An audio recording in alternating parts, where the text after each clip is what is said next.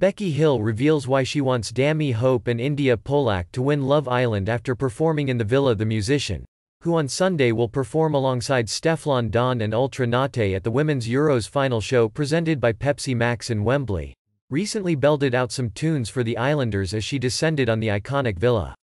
With the series almost at its end, and two couples in danger of being dumped on the next episode, Becky is confident about who she thinks should clinch the £50,000 prize. "I'd love to see Dami, Hope, and Indiyah Polack win," she instantly told metro.co.uk. "I think it's about time that we have people of color win Love Island. I think they've been a really good, classy couple to watch." More on Indiyah's side, though. To prevent COVID-19 spreading in the Love Island villa, each of the Islanders are in their own bubble, meaning Becky, disappointingly, didn't get to spend face-to-face time with the contestants. But, she revealed, during her performance she mouthed her support to Indiyah, telling her she wanted her to win the series outright. "But whether that got across I don't know," she laughed. "I managed to say a couple of things to a couple of people but it wasn't as interactive as I wish it could have been," she admitted. "But them's the rules." Recalling the moment she stepped into the villa, Becky, who is doing a residency at Ibiza Rocks, said it was surreal to be there after being a fan for so long.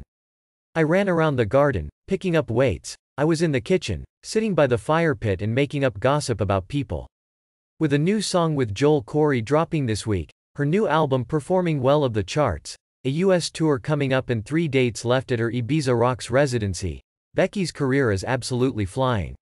And it all comes to a head on Sunday where she will perform to an audience of 90,000 at Wembley for the Women's Euro football final between England and Germany. Becky, Stefflon and Ultra will be doing a special rendition of Ultra's iconic dance track Free, which was released 25 years ago this year.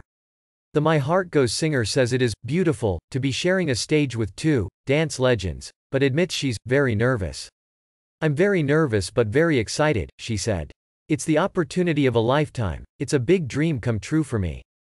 This is very new for UK sports to have entertainment involved at the beginning of a match. It's more of an American thing, but it's actually quite nice to have music and sport together in this way.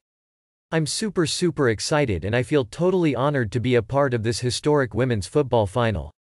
Becky herself is totally inspired by the Lionesses, and says in her opinion watching women's football is a lot better than watching men's football. "I think for me, it's been surprising that women's football hasn't been taken more seriously sooner. It's the same game, it takes the same skill and it's just a shame that women have had to prove themselves a lot more than men for the same game. I'm really looking forward to it and I can't wait." If you like this video don't forget to subscribe my channel and press bell icon button for more videos.